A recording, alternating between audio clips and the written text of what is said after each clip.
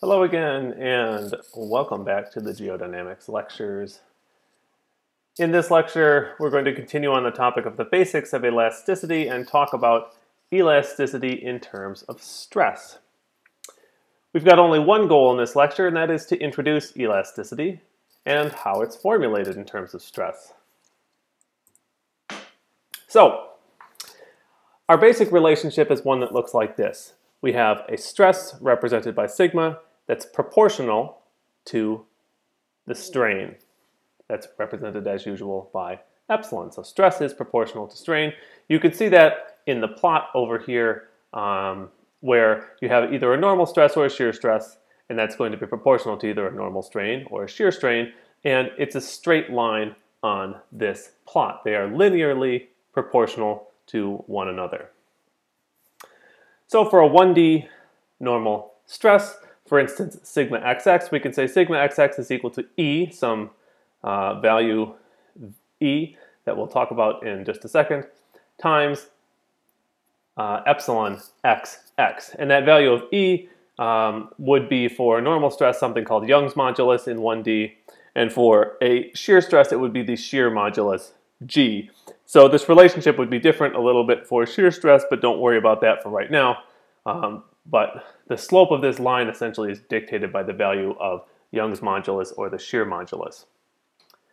Probably the most natural equivalent or thing that you would think of as a familiar way of thinking of elasticity would be either a rubber band or a spring where you stretch it, and as you stretch it, the amount of stretching that is occurring, the strain, requires proportionally a larger and larger stress. So if you really want to stretch the spring, you have to pull with a significantly larger stress than if you want to stretch the spring just a little bit.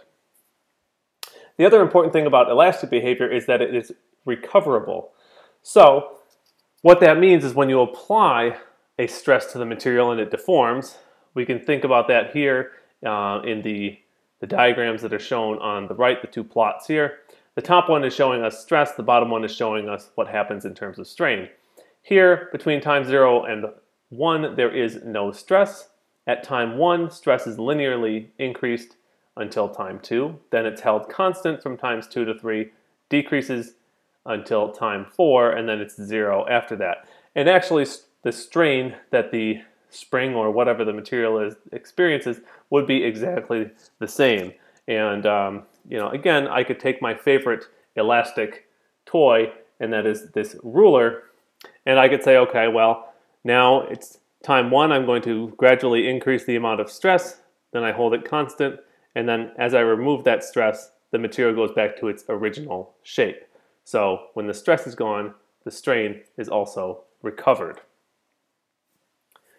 We can formulate this now a little bit more formally, and we can do it in 3D rather than 1D.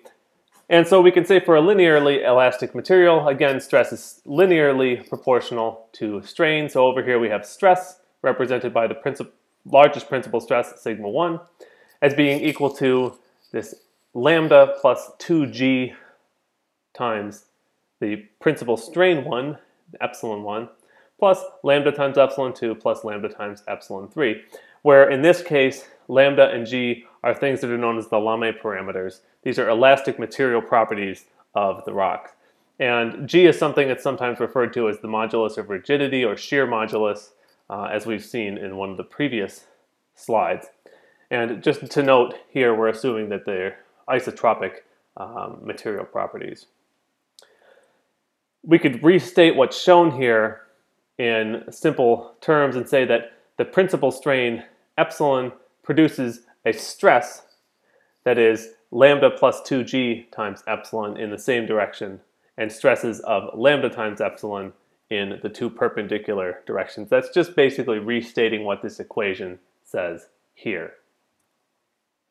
Now, of course, we can do this for the other two principal stresses as well. The relationships look similar, but just notice in each case that when we're looking here at sigma 2, this lambda plus 2g term is multiplied by sigma 2, and you just have lambda times sigma 1, or sorry, epsilon 1 and epsilon 2. So here we have lambda plus 2g times epsilon 2. And then the same thing would apply for sigma 3. We could flip this around and formulate virtually the same thing, just with slightly different appearance, and that is the equations for linear elasticity in terms of principal strains. So now on the left side we have epsilon 1, epsilon 2, and epsilon 3, and you can see the principal stresses over here on the right. Now again, here for epsilon 1 we can see that the term out in front of sigma 1 is a little different than those in front of sigma 2 and sigma 3. Here we have 1 over e times sigma 1, and then minus, and this is the Greek letter nu, lowercase nu over e times sigma 2, and minus nu over e times sigma 3. The same pattern holds true for epsilon 2 and epsilon 3. In this case, e is what we've already seen, that's the Young's modulus, and nu is Poisson's ratio, which again, these are both material properties of the rocks.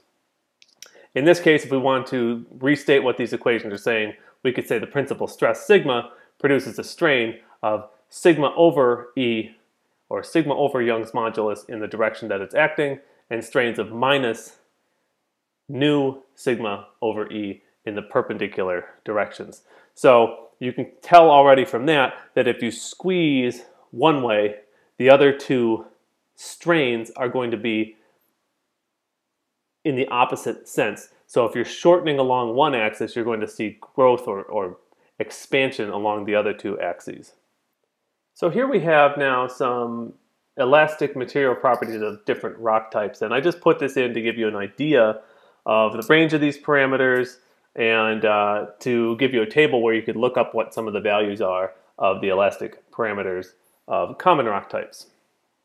So Young's modulus, you can see here in this column, has a range of 0.1 to 1.6 times 10 to the 11 pascals. So typical values that we're talking about here are 10 to 100 gigapascals.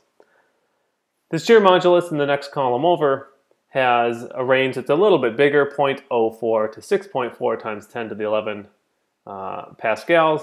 And you can look through the different rock types to see how the shear modulus varies. And then the last thing there, the letter nu, is the Poisson's ratio.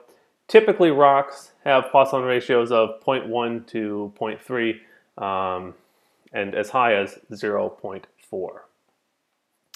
All right, so we've had a taste now of elasticity in terms of stress. It's time to take your quiz, see what you've learned, and then we'll come back in the next lecture and continue.